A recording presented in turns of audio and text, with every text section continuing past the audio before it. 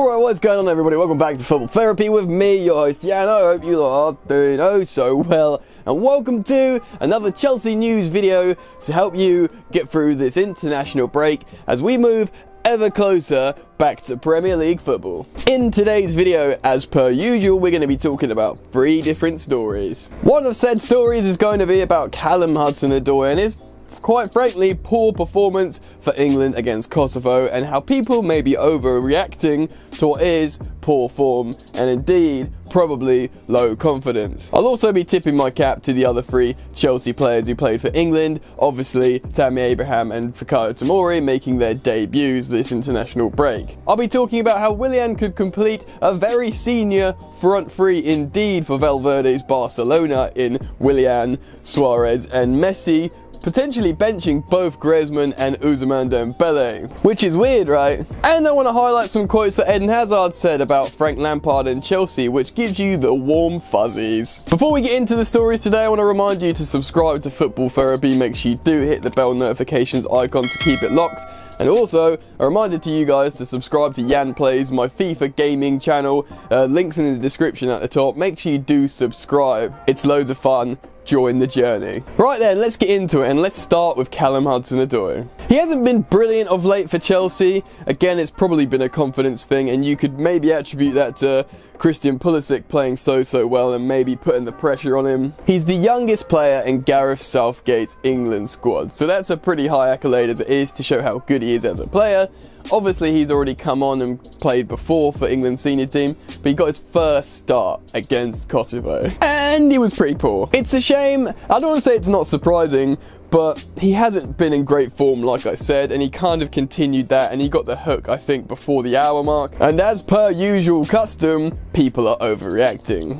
This kid is a teenager who's been playing amazing football throughout his whole entire life, or pretty much ever since he could kick at football. We've seen him do amazing things. Remember when he got into Sarri's starting 11 at the end of last season? Sarri, who was a coach who has absolutely no inclinations at all to play youngsters, had to play this kid who had undeniable quality, and he was in his starting 11 towards the end of last season, or certainly until he got injured. He absolutely tore up the Europa League when he was playing in it, getting goals, assists, combining. Remember, even that first leg against Ajax when he was playing away in Amsterdam, he was the most dangerous player on the pitch. When he was dribbling into the opposition box, they didn't know what to do with him. Hudson-Odoi can dribble with both feet, he can use both feet, he can play on both wings, he can take a man on, he can do excellent finishes. This kid is incredibly talented and he's mature on the ball when in form. He knows when to chip a pass over, he can get a bunch of assists, he can see the pass happening,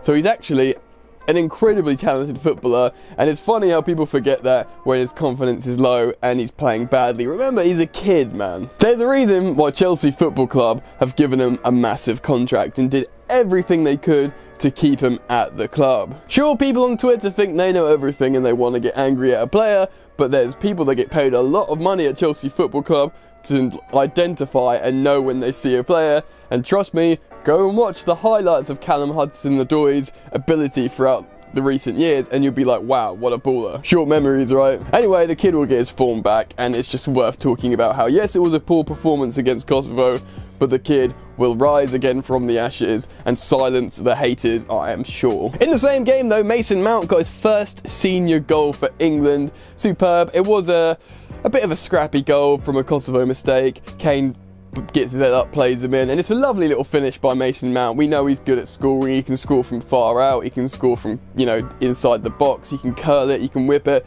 What an excellent player Mason Mount is, and it's superb for his confidence getting a goal. Want to tip my hat to Tomori as well for getting his first cap. He came on, very important moment for him and his confidence going back into the domestic season.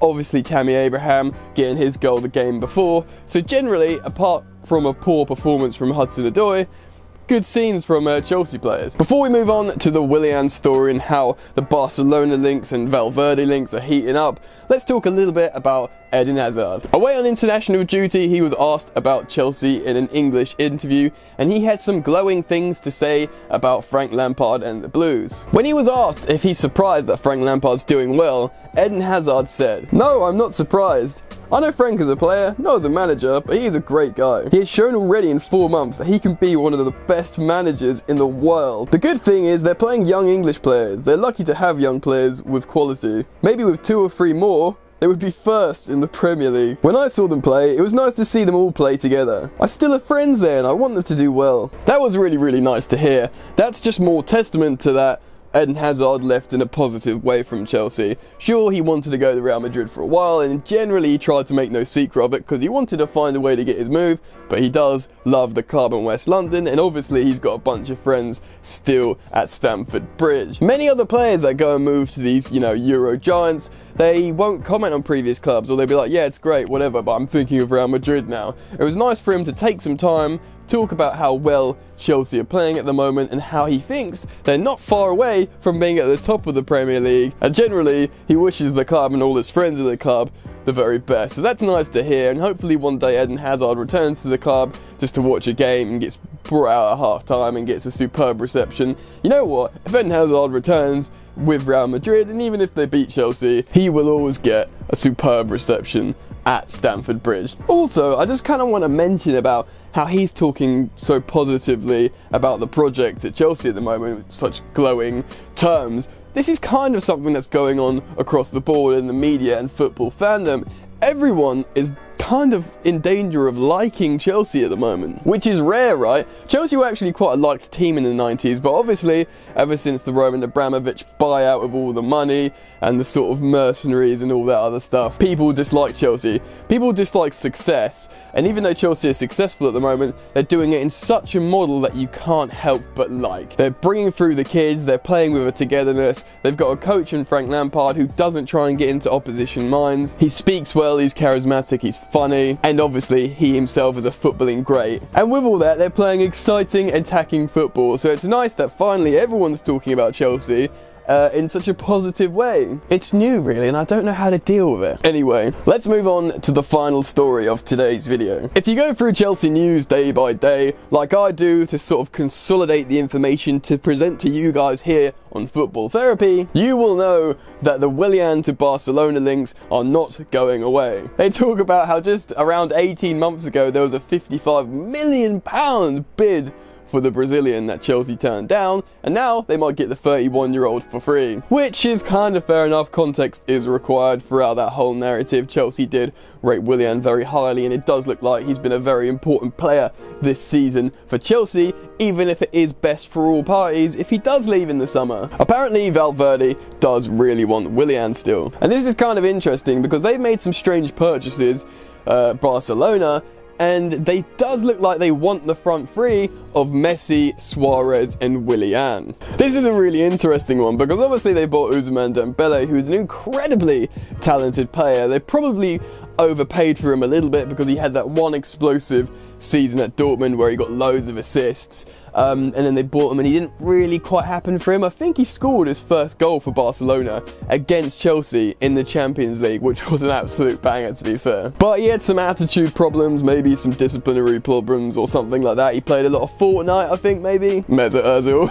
So for all the talent he has, I think he might have had trouble fitting in. But enter Antoine Griezmann, a player that was making kissy faces to Barcelona for so long. He finally got his move. He's now a Catalan player. But apparently, that's actually quite a controversial situation. Like, I'm hearing people who support Barcelona saying they won't pass the ball to him. It's literally like playground stuff. Like, he's not fitting in and he's got no chemistry with the on-field players and they're not really playing him in a lot, and Messi is not necessarily overly happy with Griezmann, and apparently Messi just runs the show over in Barcelona. So the Camp Nou is calling for Willian, and I mean, although Willian's a very talented player, he'd probably do very well combining with those forward players. It would be a very OAP front three of Messi, Suarez and Willian, all in their 30s, and it's almost like they're fully just going with experience to maybe see out a season or two. Very peculiar if you ask me, but maybe they can get away with it in La Liga in terms of the dominance they have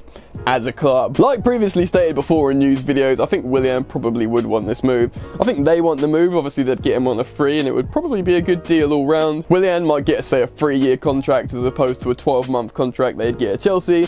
They'd probably give him decent money, and he gets to play for Barcelona in his swan song. Chelsea coach Frank Lampard won't like this. He'll definitely want him for at least another 12 months, maybe 2 years. I'm sure Frank, being a player who played into his 30s, he'd be happy to give that to Willian. Chelsea fans would probably be okay with it. They'd be happy with the form he's providing them this season, but then, you know, he's going to be 32, and maybe it's time to buy a sort of top-tier winger with the Hazard money. And let's be honest, Pedro's probably on his way out too. So it's kind of a nice situation. Happy if you stay for a year, fine if you go, mate. Thanks for your service, Willian. Anyway, what do you guys think? Get down in the comments below. Would you be okay with Willian leaving? Do you think both Willian and Pedro are going to leave? Do you think Chelsea are going to sign a winger? What do you think about Callum Hudson-Odoi's poor form recently? Do you think it's just a temporary dip and the kid's really a superstar? Get down in the comments and let me know your thoughts and opinions on today's news stories. Remember to subscribe to my gaming channel, Yan Plays. It's pretty hilarious. We're having loads of fun over there. Link in the description. Follow me on social media at Football Yannick on both Twitter and Instagram. And if you'd like to, you can join the Football Therapy Discord server